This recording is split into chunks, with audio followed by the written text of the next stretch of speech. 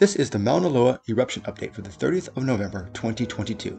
Mauna Loa is currently erupting through fissures 3 and 4 on the upper northeast rift zone. There is no eruptive activity taking place at the summit nor on the southwest rift zone. All eruptive activity remains confined to the upper northeast rift zone around the 11,000 foot level or 3,300 meter level.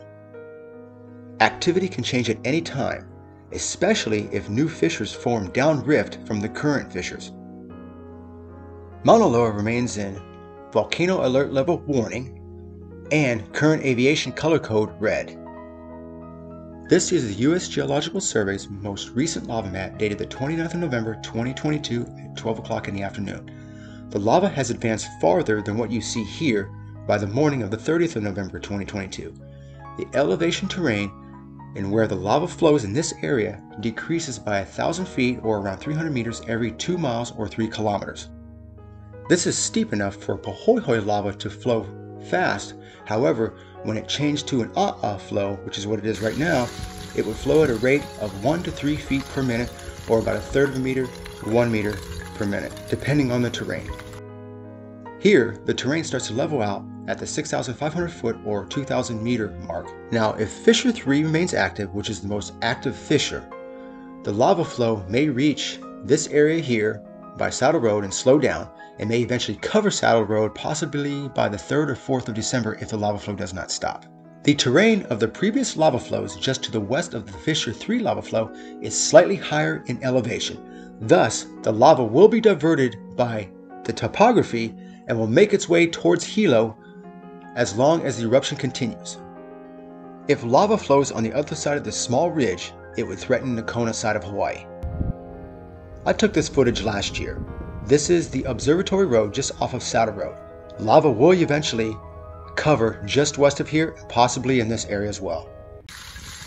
The current lava flow that is near Saddle Road is an flow.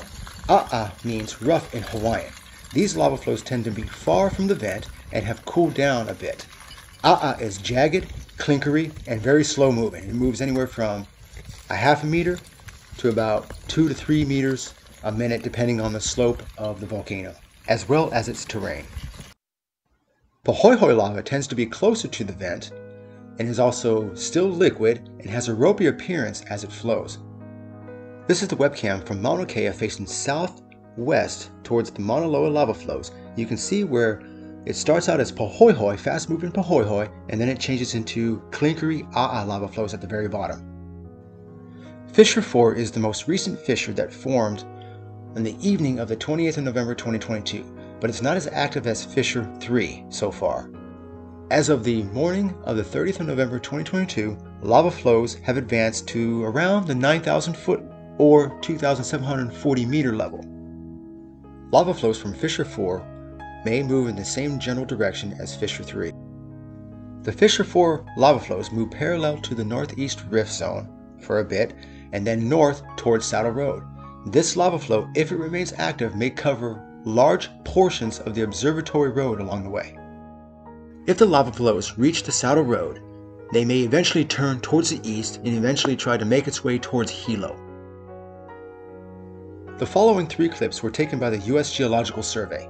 Here's a U.S. Geological Survey overflight on the 29th of November 2022 of the Fissure 3 vent. This is the most active vent.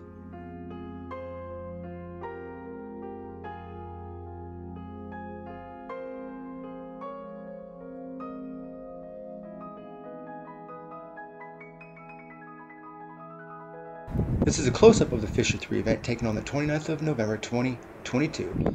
The fountains are about 20 to 25 meters tall or about 65 to 84 feet tall.